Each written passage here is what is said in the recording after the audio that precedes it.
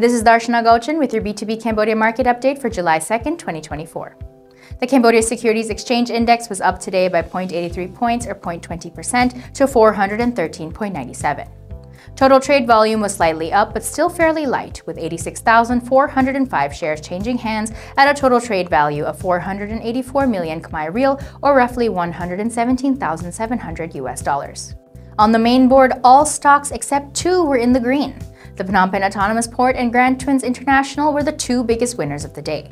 The Phnom Penh Autonomous Port was up by 4.65% or 600 riel to 13,500 riel per share, while Grand Twins International was up 4.53% or 130 riel to 3,000 riel per share.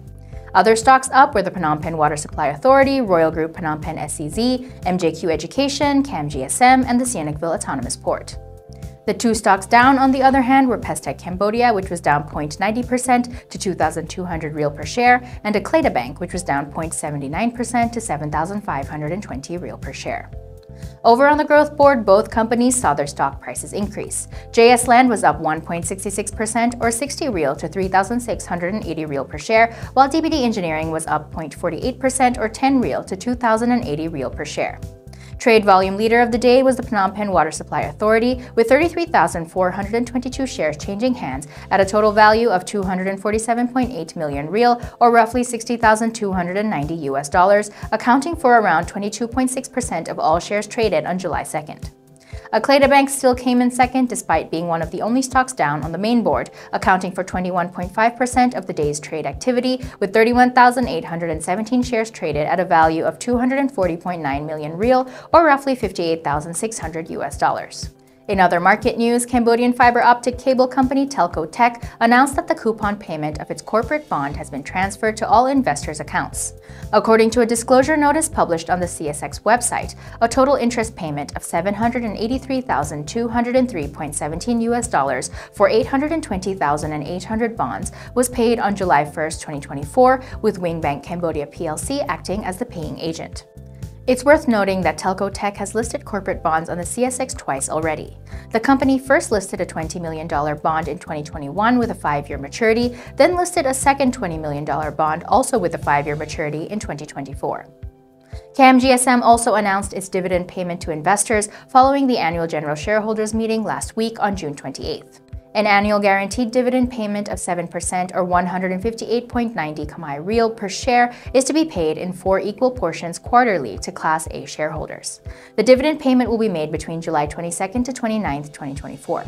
It should be noted that shareholders who sell their shares by July 10th, 2024 will be entitled to get the dividend, whereas shareholders who buy shares on and after July 10th will not be entitled to get this dividend.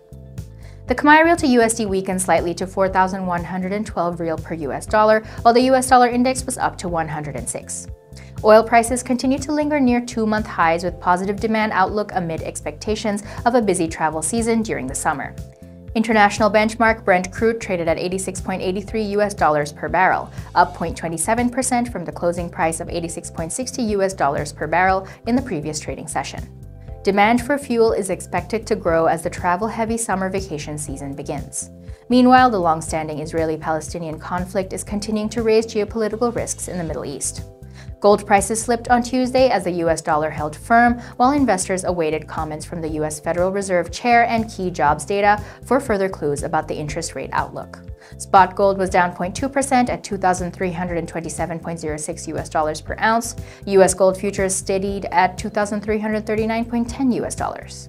Elections are very much on investors' minds when it comes to US assets, with Treasury yields remaining elevated and supportive of the dollar. With a win by former US President Donald Trump in November's election seen as increasingly likely, investors are considering what the market impact could be.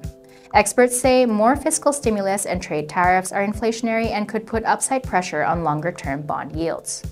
In European markets, Tuesday's focus for many investors will also be on France, as they wait to see if the opponents of the country's far right can build a united front to hinder its path to victory.